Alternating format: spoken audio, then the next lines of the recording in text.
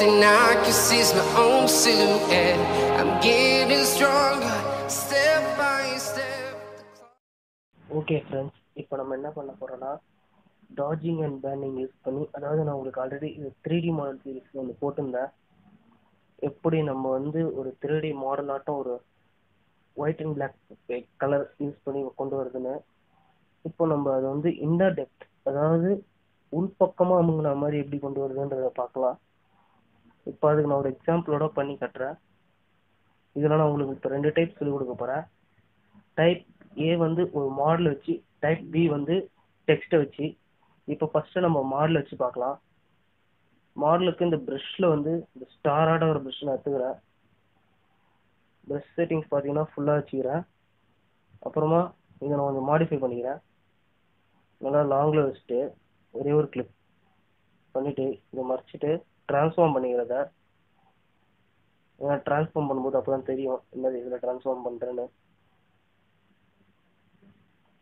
Transform பண்ணதுக்கப்புறம் இப்போ நான் வந்து இந்த ப்ரஷ் டூல் இது மாதிரி வேலை இல்லை, அது அங்கே வெளில வந்துடுறேன். ஏன்னா ஏதாவது தெரியாமல் கிளிக் பண்ணிச்சுன்னா மொத்தமாக வேஸ்ட்டாக போயிடும். அதனால தான் இப்போ இந்த இமேஜ் இருக்குது, ரெண்டும் ஒரே கலருன்றதுனால தெரிய மாட்டேங்குது. இப்போ நம்ம வந்து இது ஒரு டூப்ளிகேட், இது வந்து ஒரு எம்டி லேயர் போட்டுக்கலாம். இதில் வந்து செலக்ட் பிக்சல் கொடுத்துக்கிறேன். இதுக்கு போயிட்டு ஃபில் அண்ட் ஸ்ட்ரோக் போங்க. வேறு கலரில் ஃபில் பண்ணாதீங்க, இதே கலர் எடுத்துக்கோங்க, அதுதான் கொஞ்சம் பெட்டராக இருக்கும். அது வந்து கிரே கலர் நான் எதுக்கு யூஸ் பண்ணுறேன்றது தான் உங்களுக்கு நான் பின்னாடி சொல்கிறேன். ஃபில்லில் வந்து ஸ்ட்ரோக் மாற்றிக்கோங்க. ஸ்ட்ரோக் வேல்யூ வந்து கொஞ்சம் எக்ஸ்ட்ரா வச்சுக்கோங்க. அப்போ தான் நம்ம அப்புறமா இன்னர் டெப்த் அப்ளை பண்ணும்போது கரெக்டாக இருக்கும். இப்போ நம்ம ஸ்ட்ரோக் பார்க்கலாம். Stroke okay.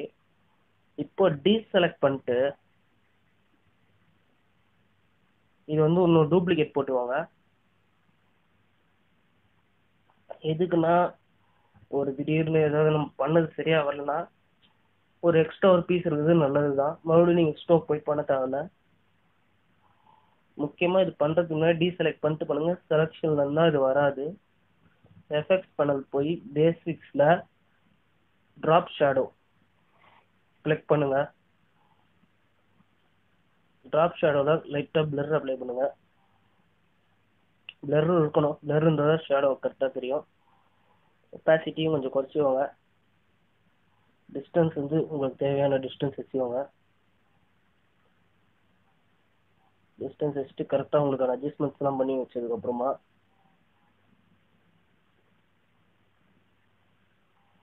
டைரக்ஷன் பார்த்துக்கோங்க, எந்த டைரக்ஷன் உங்களுக்கு வேணுன்றத. நான் வந்து இந்த டைரக்ஷன் வச்சுக்கிறேன். வச்சுட்டு இப்போ கீழே இருக்கிற லேயர், அதாவது இந்த ஸ்டார் லேயருக்கு வாங்க. அதில் வந்து செலக்ட் பிக்சல் கொடுத்துவாங்க. அப்புறம் இந்த லேயர் போயிட்டு கட் எக்ஸ்ட்ரா கொடுத்துட்டு டீசெலக்ட் கொடுத்துட்டு பார்த்தீங்கன்னா ஒரு இன்னர் டெப்த் ஆட்டம் ஒரு ஃபீல் வரும் உங்களுக்கு. இப்போ நீங்கள் இதை மறைச்சிட்டு வெறும் இந்த லேயர் மட்டும் வச்சு பார்த்தீங்கன்னாலே அப்படிதான். இப்போ நம்ம வெறும் இன்னர் டெப்த்துக்காக, அதாவது உள்பக்கமாக இப்படி அமுங்கினா மாதிரியும் உங்களுக்கு ஒரு ஃபீல் கிடைக்கும். இதை வச்சு நீங்கள் இன்னும் நிறைய எஃபெக்ட்ஸ்லாம் கொண்டு வரலாம். இப்போ உங்களுக்கு பேசிக்ஸ் புரியறதுக்காக இந்த மாதிரி நான் சொன்னேன். கிரே கலர் ஏன் எடுத்தேன்றதுக்கான காரணம் என்னன்னா, கிரே வந்து ஒயிட்லேயும் பிளாக்லேயும் ரெண்டுத்துக்கும் மிடிலான கலர் தான் கிரே. இது வந்து white and black shadows use பண்ணும்போது உங்களுக்கு வந்து தெளிவாக புரியும். இப்போ நான் கலர் ரீப்ளேஸ்மெண்ட் கூட பண்ணிக்கலாம் வேணா, அது எப்படின்னு நான் அப்படியே சொல்கிறேன். அப்படியே ஒரு சின்ன டிப்பாக அதை எடுத்துவாங்க. இப்போ இது வந்து நான் மெஷ் டவுன் பண்ணிக்கிறேன். அது முன்னாடி இது ஒரு டூப்ளிகேட் போட்டு வச்சு மெஷ் டவுன் பண்ணுறேன். இப்போ இதுக்கு வந்துட்டு இந்த லேயர் ஆட்டத்தில் இதை கிளிக் கொடுத்தீங்கன்னா மெஷ் டவுன்னு கேட்கும். மற்ற ஐகான்லாம் மறைச்சிருங்க. மெஷ் டவுன் பண்ணால் தான் நம்ம வந்து கலர் ரீப்ளேஸ்மெண்ட் பண்ணும்போது கரெக்டாக இருக்கும். ரீப்ளேஸ் கலருக்குள்ளே போயிட்டு சாம்பிள் கலரில் இந்த கிரே கலரை சாம்பிள் பண்ணிக்கோங்க. சாம்பிள் கலரில் கிளிக் கொடுங்க. கிளிக் கொடுத்தோடனே அது வந்துட்ட பிறகு இது வந்து கலர் எடுத்து இப்போ பில்லர் ஆட்டம் இதில் வந்து கலர் சாம்பிள் பண்ணியாச்சு. இப்போ ரீப்ளேஸ் கலர்ல என்ன கலர் உங்களுக்கு வேணுமோ அந்த கலர் வச்சுக்கோங்க. இப்போ நான் பச்சை கலர் இருக்கிறேன். பச்சை கலர்ல என்ன டெப்த் இருக்கிற மாதிரி காட்டும்.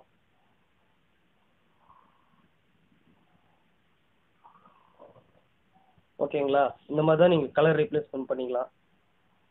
இந்த மாதிரி மெத்தட் யூஸ் பண்ணி நீங்கள் வந்து கலர் எந்த கலர் வேணால் எந்த கலராக மாற்றலாம். அதுக்காக தான் இது யூஸ் ஆகுது, கலர் ரீப்ளேஸ்மெண்ட். இப்போ நான் அந்த கிரே கலர் அதனால யூஸ் பண்ணேன். நம்ம அது கிரே கலர் யூஸ் பண்ணிட்டு எந்த கலர் வேணாலும் மாற்றிக்கலாம். இப்போ இது யூஸ் பண்ணி லேட்டாக ட்ரெஸ் கலரும் மாற்றலாம். ஆனால் அது வந்து இன்னும் கரெக்டாக எஃபெக்டிவாக வரல. அதை நான் இன்னும் கரெக்டாக புரிஞ்சுதுக்கு அப்புறமா நான் உங்களுக்கு அதை பற்றி டுட்டோரியல் போடுறேன். இப்போ அடுத்தபடியாக பார்ட் பி. பார்ட் பி என்னதுன்னா அந்த டெக்ஸ்ட் சொல்லியிருந்தேன். டெக்ஸ்ட்டை பற்றி இப்போ நம்ம பார்க்கலாம். இப்போ இந்த எல்லா லேயரையும் ஹைட் பண்ணிட்டேன். இப்போ இதில் வந்து நான் வந்து ஒரு எம்டி லேயர் போட்டுக்கிறேன். ஒரு நிமிஷம். ஒரு எம்டி லேயர், இன்னொரு எம்டி லேயர், 2 எம்டி லேயர் போட்டுக்கிறேன். ஃபில் அண்ட் ஸ்டோக் போய்க்கிறேன். ஃபில் அண்ட் ஸ்டோக்கில் வந்து ஃபில்லுக்கு மாற்றிக்கிறேன். இந்த கலர் ஃபில் பண்ணதுக்கப்புறமா ஒரு நிமிஷம். இப்போ மறுபடியும் டெக்ஸ்டருக்குள்ளே போகிறேன். சாரி ஃப்ரெண்ட்ஸ், தெரியாமல் அதை கிளிக் கொடுத்துட்டேன். டெக்ஸ்டருக்குள்ளே போயிட்டு இப்போ உங்களுக்கு வேண்டிய டெக்ஸ்ட்டை செலக்ட் பண்ணிக்கோங்க. என்ன டெக்ஸ்ட் வேணுமோ அந்த டெக்ஸ்ட் டைப் பண்ணுங்க ஃபஸ்ட்டு. நான் இப்போ வந்து ப்ரொஃபஷனல் எடிட்ஸ்னு டைப் பண்ணிக்கிறேன் நம்ம சேனல் பேரை.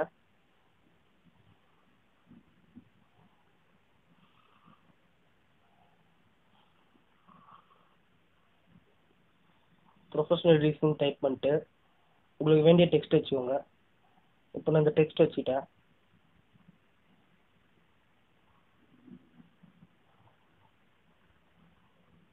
இப்போ நான் இந்த கலரை ஃபில் பண்ணிட்டேன். சாரி, எனக்கு வந்து கலர் டிஃப்ரென்ஷியேஷன் தெரியணும். அப்போ தான் நான் ட்ரான்ஸ்ஃபார்ம் பண்ணிட்டு கடைசியாக கலர் மாற்றிக்கிறேன். எந்த டெக்ஸ்ட் வேணுன்றதை பார்த்துக்கோங்க. இப்போ நான் கொஞ்சம் போல்ட் பண்ணிக்கிறேன். போல்ட் பண்ணிட்டு இந்த இடத்துல ஃபிக்ஸ் பண்ணிட்டேன்.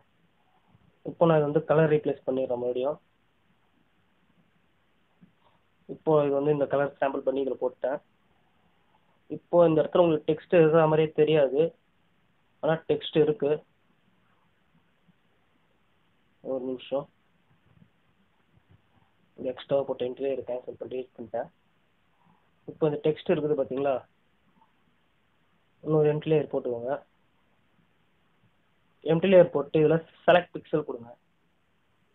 இப்போ இது வந்து செலக்ட் பண்ணிச்சு இந்த ஃபுல் இதுவையும். இப்போ இதில் வந்து ஃபில் அண்ட் ஸ்டோக் போங்க. ஃபில் அண்ட் ஸ்டோக்கில் ஃபில்லில் வந்து ஸ்டோக் மாற்றிக்கோங்க.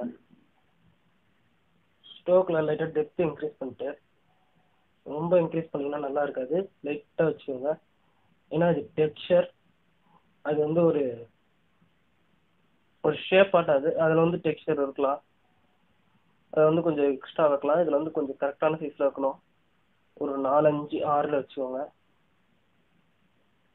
நீங்கள் யூஸ் பண்ண போகிற டெக்ஸ்சரை யூஸ் பண்ணி அதுக்கு தகுந்தாற் போல் வச்சுக்கோங்க. இப்போ டீசெலக்ட் கொடுத்துருங்க. மறுபடியும் அதே ட்ராப் ஷேடோக்குள்ளே போங்க. அதுக்கு முன்னாடி ஒரு டூப்ளிகேட் போட்டு வச்சுக்கோங்க, யூஸ் ஆகும். திடீர்னு ஒரு சேஃப்டி பர்பஸ் ஒரு பேக்கப் இருக்குது, நல்லது தான். பிளர்ரை குறைச்சிக்கோங்க, டிஸ்டன்ஸை குறைச்சிக்கோங்க.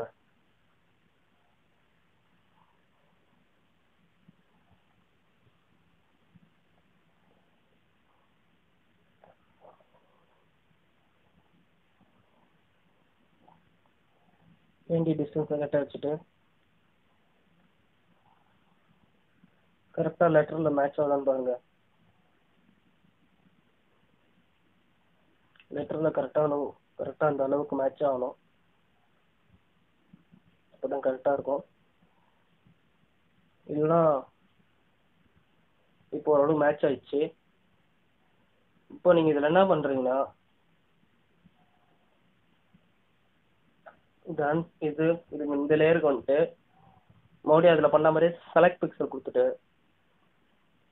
இதுக்கு வந்துட்டு இந்த பென்சில் ஆட்டம் இருக்குதுன்னா அதை போயிட்டு எக்ஸ்ட்ராவாக கட் பண்ணுறது, கட் எக்ஸ்ட்ரா கொடுத்துருங்க.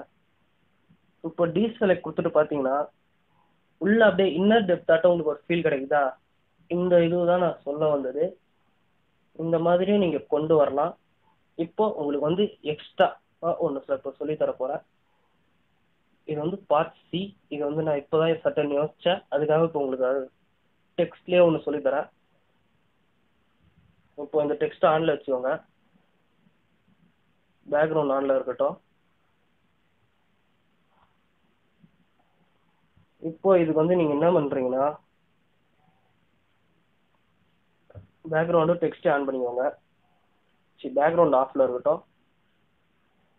அப்புறமா இது ஒன்று அப்படியே இருக்கட்டும். இன்னொன்றுல வந்து என்ன பண்ணுங்கன்னா மறுபடியும் அந்த டைரக்ஷன் அந்த இது ட்ராப் ஷேடோக்குள்ள போங்க. சாரி, அந்த இதுவும் ஆன் பண்ணி வச்சுக்கோங்க, அப்போ தான் கரெக்டாக இருக்கும். ட்ராப் ஷேடோக்குள்ள போயிட்டு இப்போ நீங்கள் என்ன பண்ணுறீங்கன்னா இது அப்படியே உல்ட்டாவாக பண்ணி வைங்க.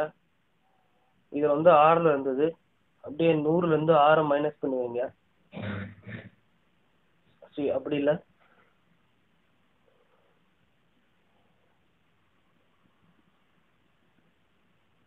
இப்போ வந்து இது வந்து 30 இருக்குதா? இந்த சைடில் இருந்து இந்த சைட்லேருந்து வரணும். அப்படி வச்சுட்டு இப்போ டிஸ்டன்ஸை மாற்றுங்க.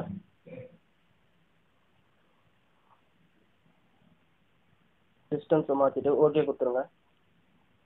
சாரி, டிஸ்டன்ஸ் மாற்றிட்டு ஓகே கொடுக்காதீங்க, முக்கியமான ஒன்று மறந்துட்டேன். டிஸ்டன்ஸை மாற்றிட்டு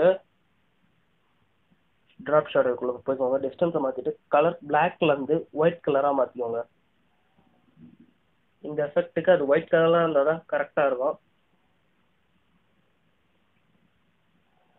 ஒயிட் கலரில் மாற்றிட்டு இப்போ இது வந்து செலக்ட் பிக்சல் கொடுத்துட்டு இப்போ இது வந்து கட் எக்ஸ்ட்ரா